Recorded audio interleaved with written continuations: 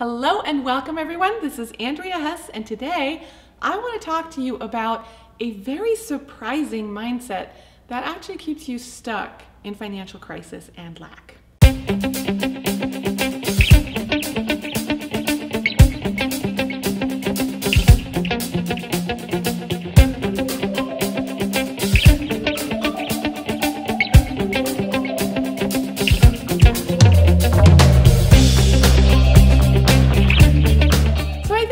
Surprised to hear that one of the most financially toxic mindsets is one that is often upheld as very spiritual, even as healthy. It's acceptance. Sometimes, and I hate to say this, it's even gratitude, which takes acceptance one step further. So here's what I sometimes hear from people. Well, I don't have the money to support myself, so I had to move in with my parents. I have no space of my own. Oh, and they're also undermining my relationship with my kids. But I work really hard to accept the situation and just be grateful that I have a place to stay. Now that sounds quite mature and even spiritual, right? Well, guess what? It's a terribly toxic attitude. It really is. Because what this person is saying is, all these things are horribly wrong in my life, but that's okay. I'm okay with that. Now, what is the universe going to give us? More of the same, of course. By striving for inner acceptance, we're actually telling the universe that our financial lack, it's okay. We're telling the universe that we're willing to adapt internally to the external circumstances that we don't want. We're telling the universe that we're willing to give up on what we really want and just accept what we got. And this gets very close to giving up our creatorship. It's horrible. Now, why do we do this? If acceptance is so toxic, why do we strive for it when we're in a bad situation? Because in the moment, all we want to do is feel better. I mean, let's face it, when our circumstances suck, we don't want to dwell on the suckiness. We want to feel better.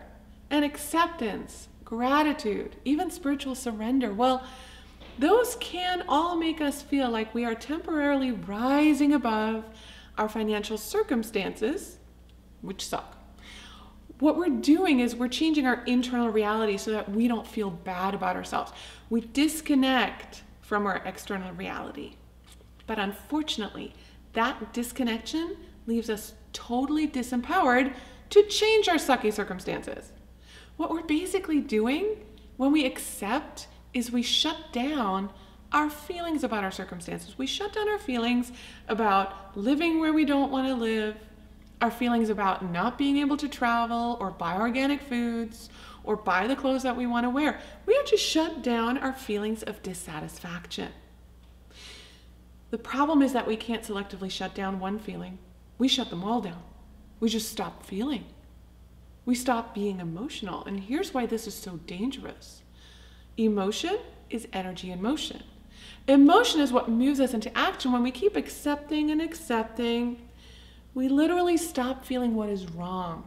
We shut down our emotions, and then we feel like we have no energy to change anything. We exist in this state of dispassionate lethargy, where we have to watch a movie or a TV show in order to feel. And that's unfortunately how most people live. So I suggest a totally different approach, and this will also surprise you. It may make you uncomfortable. Just give me the benefit of the doubt and stick with me here, okay?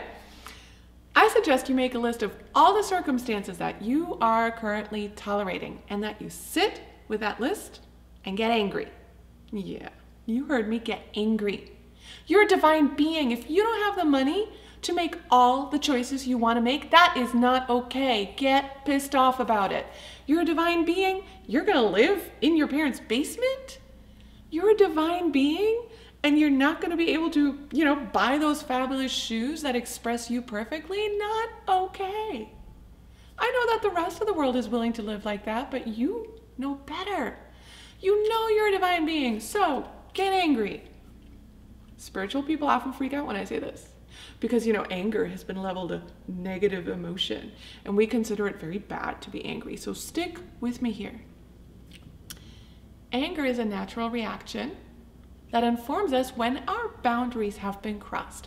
Anger is normal, it's human, it can actually be quite useful, right? We were given it by nature. Here's the thing, if you get angry, and then you go eat 2 bags of cookies on a couch, that's unhealthy. If you get angry and then you go work your anger out at the gym, that's also unhealthy because it doesn't change the circumstances that you're angry about, okay? Anger is designed to give us a surge of energy so that we can reestablish safe boundaries. If someone attacks us, we get angry, we defend ourselves, we reestablish safety, and then the anger dissipates. When anger is not followed by productive action, it gets toxic. If we hold anger inside of us, very unhealthy. But if you use anger to create a surge of emotion and you release that anger through action, it's very, very healthy. So get angry and turn anger into productive action. Do what you haven't had the energy to do. That means you go out to that networking meeting, you invest in that program, you sit at your computer, you do what needs to be done to go and make some money. When you channel anger productively, you unlock your passion. You find, your inner badass spiritual warrior that says, I will make the universe obey my will. I will manifest exactly what I want because I'm a divine being, damn it, and nothing else is acceptable. It's the most spiritual thing you can do when you're stuck in financial circumstances that you don't want.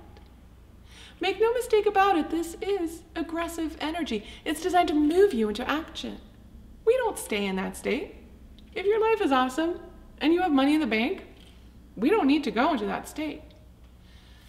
But if you're in lack or in financial trouble, that inner spiritual warrior has to come out and insist on your divinity. Compare that to the energy of acceptance. And you'll realize that what we label acceptance is often not creative. It's saying, okay, I guess this is enough for me. And then the universe has to agree with you. So try throwing acceptance out the window. Invite your inner spiritual warrior to kick some serious entrepreneurial ass for a while, okay?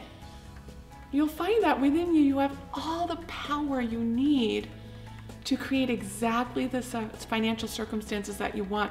You have to give yourself permission to feel.